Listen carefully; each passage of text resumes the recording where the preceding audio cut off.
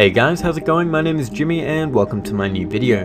So in this video, what I'll be doing is briefly going over how I created my latest car photo, which you see in front of you here. Now, I'm doing this because I uploaded this onto my Facebook photography page a couple of days ago, and quite a few people liked it, and I got a few comments asking if I could make a full tutorial on it, similar to this photo here, which I did a brief video on a few months ago.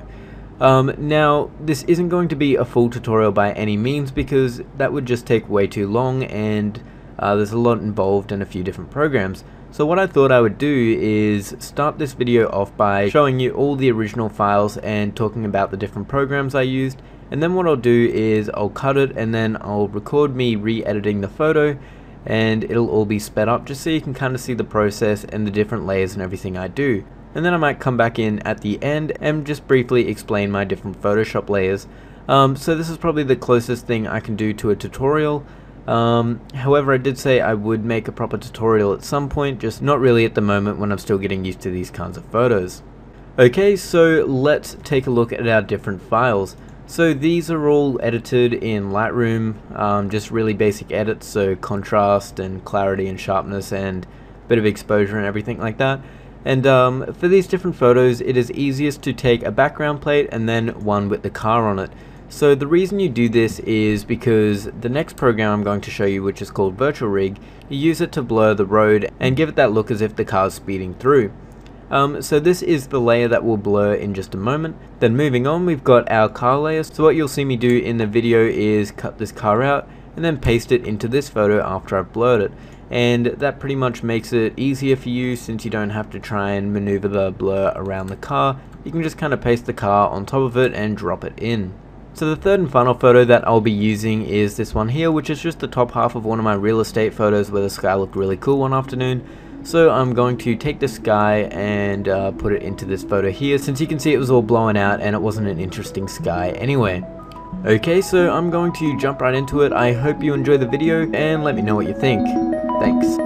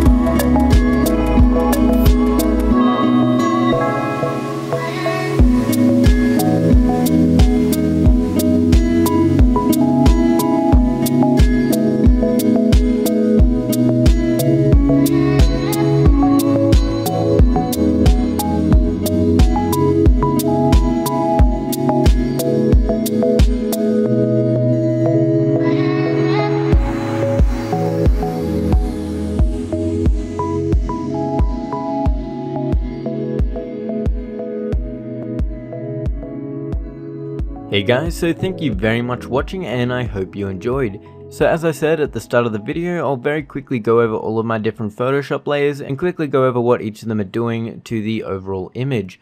So before I get into that, you can see there's a couple of things that are different to this photo than the original one, obviously because I wanted to do this one a lot quicker. So a couple of differences are this pile of dirt here I completely edited out in my final one instead of just editing out the pieces on the road which you see there.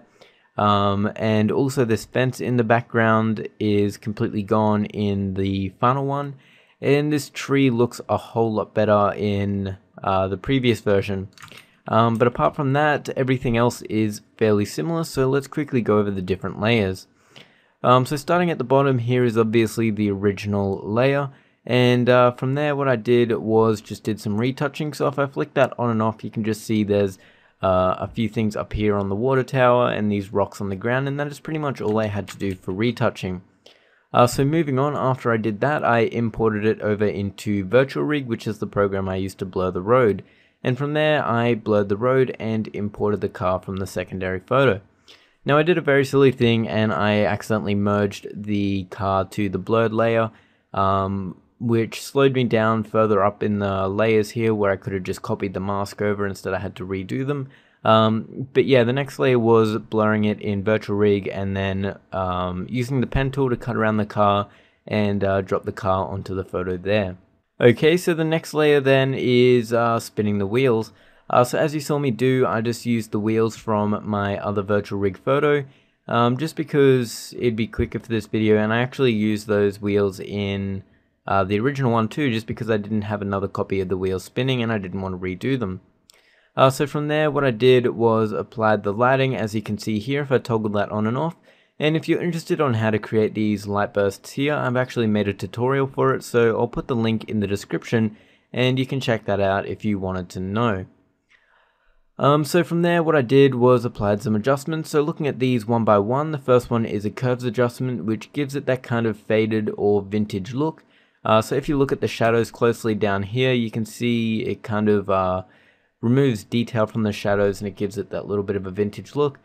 From there I applied a levels adjustment, which is basically just doing a little bit of split toning. So blue to the shadows and yellow to the highlights.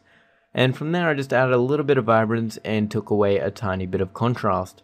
The next thing I wanted to do was desaturate the car, because if we take a look at it, it's got a very slight blue tint on it.